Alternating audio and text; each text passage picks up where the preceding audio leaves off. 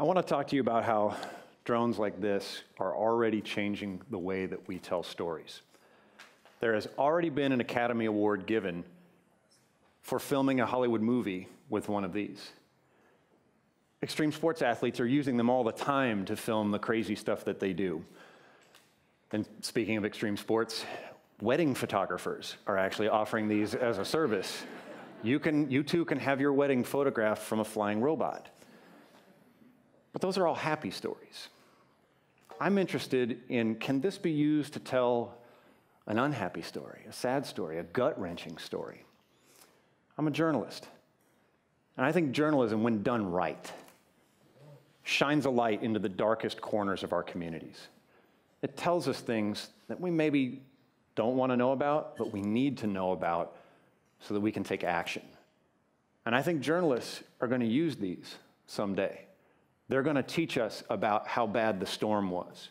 They're going to teach us about how our communities are developing. They're going to teach us about the environmental consequences of our decisions. But I'm afraid that we aren't thinking this through all the way, because journalists tell some pretty bad stories, some pretty terrible stories from our communities.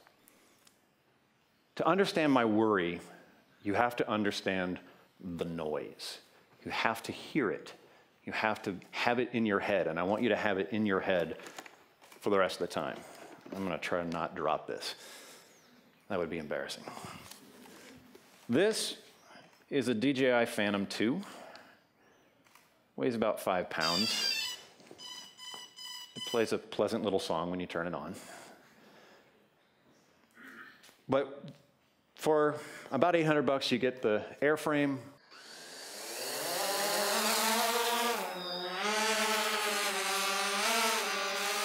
You have to hear that noise. Pretty clear it's not going to sneak up on anyone. Makes a little bit of sound. And the blinky lights kind of give it away too.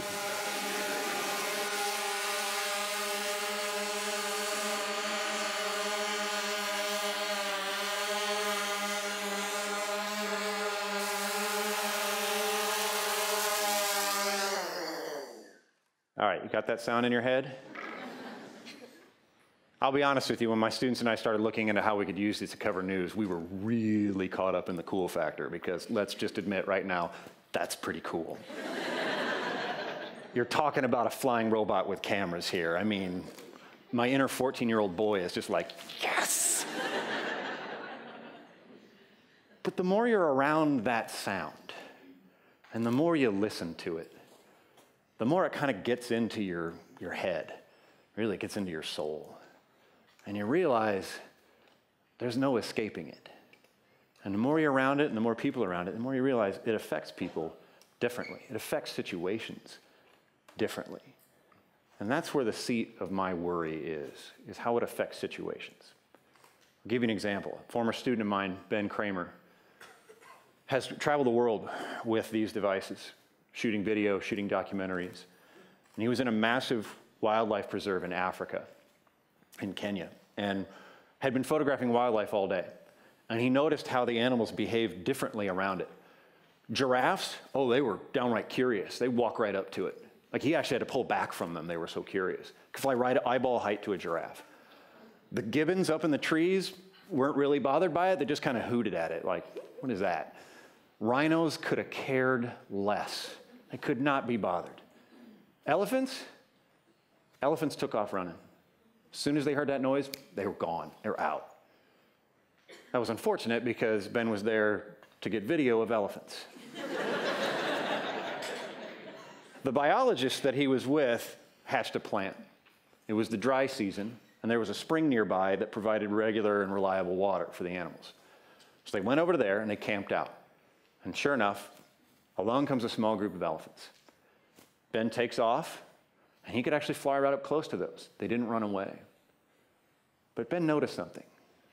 Their body language was different. And what their body language said to Ben was, I want to run away, but the only water around here is right there, and I can't leave until I have a drink. so I'm going to stand here. And his own internal code of ethics said, nope, that's not okay.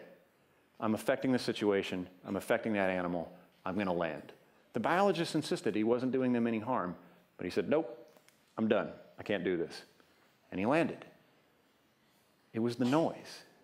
It was the noise that was causing the problem. And that noise is inescapable. And I'm afraid of what it might do in the wrong situation. I was remembering a story that I covered when I covered law enforcement a long time ago in Little Rock, Arkansas.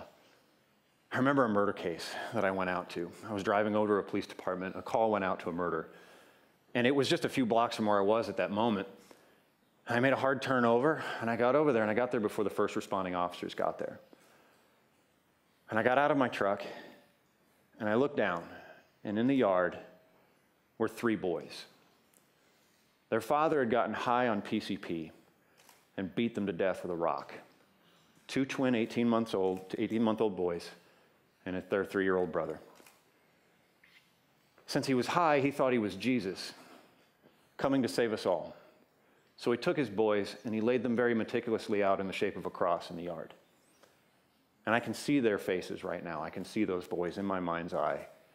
I do occasionally wake up from dreams even now. This is 15 years ago. And I looked down at them and I noticed how they were laid out. And the next thing I perceived, I understood, was a sound to you that I will describe only as pain. And it was these boys' mother, who was in the front yard, on her knees, wailing. And I'm getting goosebumps right now because I can hear that sound. And for some reason, I was thinking about that case a couple months ago, and I was thinking, what if then was now, and I was still a reporter, and I had that drone? Would I use it in that situation? And I thought about it, and I'm thinking, well, no, but maybe. What would I do? Well, I thought, well, the first thing I'd do is I'd wait until the police covered up the bodies. The second thing I'd do is I'd go back a block, and I might just get up above the tree line, real low, real inconspicuous, and I might get a shot from far back that just laid out the scene and showed those boys on the ground to inform people, to show people just how awful this crime was.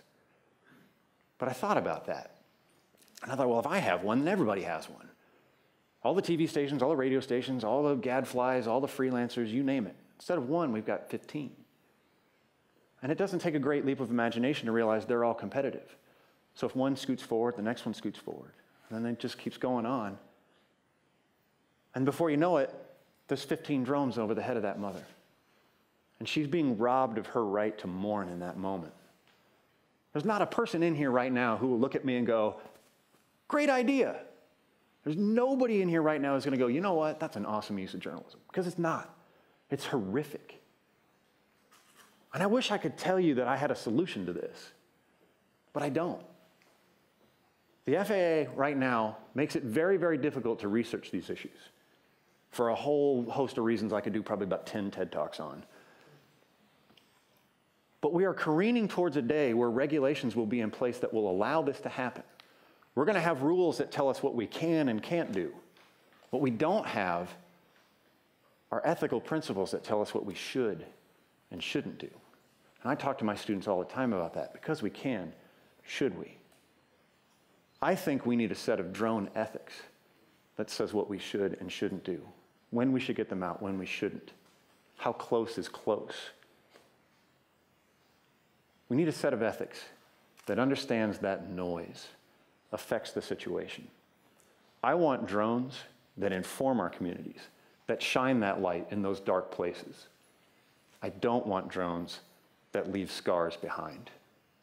Thank you.